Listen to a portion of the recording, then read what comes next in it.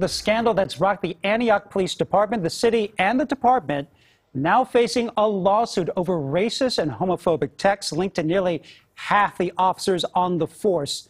Those messages were revealed as part of an ongoing investigation by the Contra Costa DA and the FBI into possible civil rights violations. Now, Bay Area Congressmen John Garamendi and Mark DeSaulnier are urging the U.S. Attorney General to step in.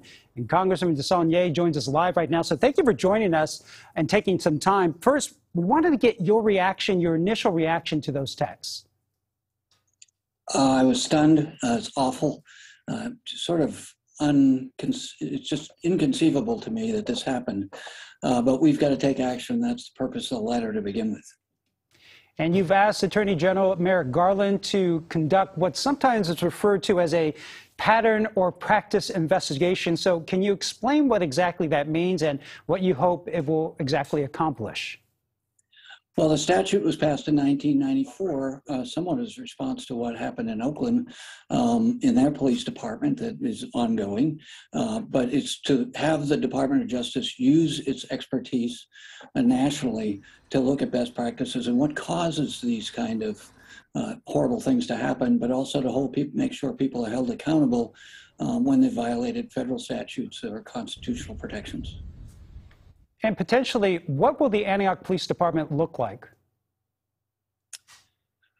Well, when we're done, what I hope it will look like is a functioning, high-performing institution that doesn't have these kind of awful examples of injustice being part of their culture in sworn law enforcement people. So that's the goal, is to hold people accountable and fix the department so people in Antioch can feel that they trust them and they're protected by them. And after the George Floyd protests in 2020, there was a lot of support for broader police reforms on the federal level, including from many members of Congress. Has that momentum needed for those changes come and gone at this point?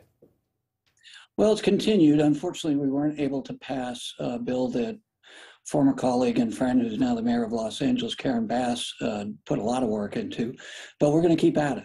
I think it's everyone's interest, particularly for the vast majority of law enforcement people who don't demonstrate this kind of racism and lack of regard for the rule of law. We want to make sure that people trust our institutions, and when they can't, we want to make sure that people are held accountable in every possible way, and to make sure that they're eliminated from their positions and restore that faith. Law enforcement and government can't be effective if people don't trust it.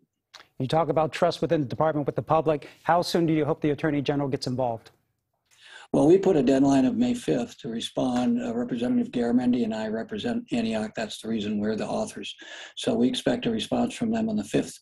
And my expectation is that they will begin immediately.